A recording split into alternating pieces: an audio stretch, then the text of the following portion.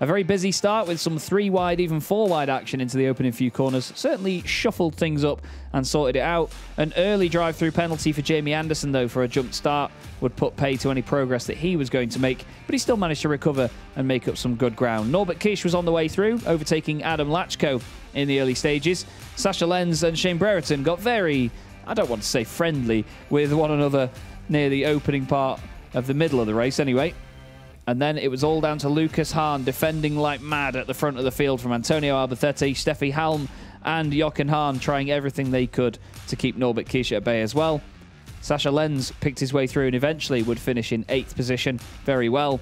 But the main talking point, of course, after a fantastic podium with many popular drivers on it, was Lucas Hahn, the newest winner in the Goodyear FIA European Truck Racing Championship. And I've just seen on a separate screen, a separate feed, a massive embrace between Jochen and his son Lucas. He's finally done it, and the emotion is really pouring out now.